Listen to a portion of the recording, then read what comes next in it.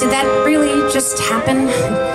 Have I actually understood this weird quirk I've tried to suppress or hide is a talent that could help me meet the wizard if I make good. So I'll make good.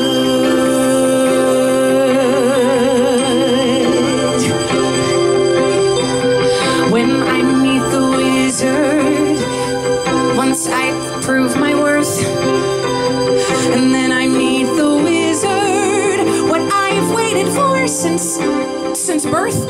And with all his wizard wisdom, by my looks, he won't be blinded. Do you think the wizard is dumb? Or like Munchkin, so small-minded? No, he'll say to me, I see who you truly are, a girl on whom I can rely. And that's how we'll begin, the wizard and I.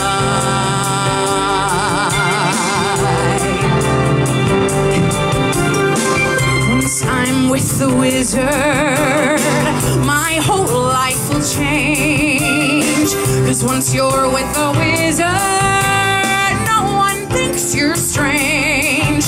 No father is not proud of you, no sister acts ashamed, and all of us has to love you when by the wizard you're acclaimed. And this gift or this curse I have inside, maybe less, don't know why, as we work hand in hand, the wizard and I.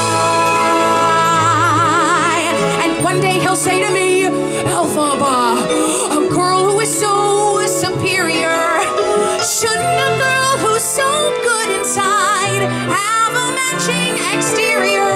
And since folks here to an absurd degree seem fixated on your verdigris, would it be alright by you if I degreenify you?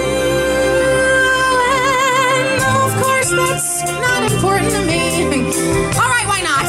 I'll reply, what a pair will be, the wizard and I.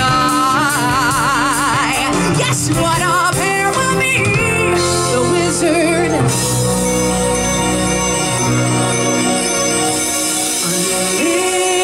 Unlimited, my future is unlimited, and I've just had a vision, almost like a prophecy. I know it sounds truly crazy, and true, the vision's hazy, but I swear someday there will be a celebration throughout eyes. That's all to do with me.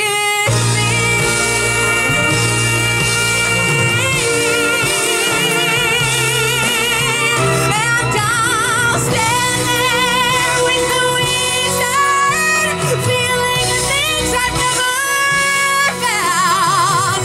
And though I never show it, I'd be so happy I could melt.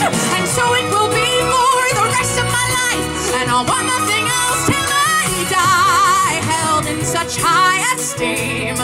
When people see me, they will